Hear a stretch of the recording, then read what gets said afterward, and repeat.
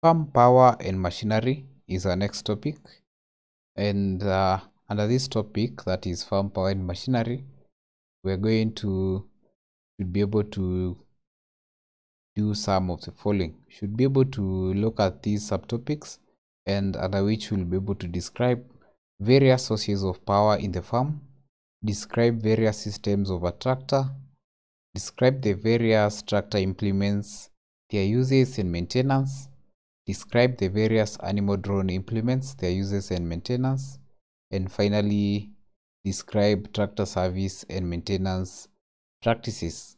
So make sure you're able to install your agriculture studies application from your Google Play Store. It's highlighted here, and in this app you're able to look at all these subtopics in details on your own. And note that the application is actually free, and you're able to use it without really requiring cellular data. And so see you in our next class.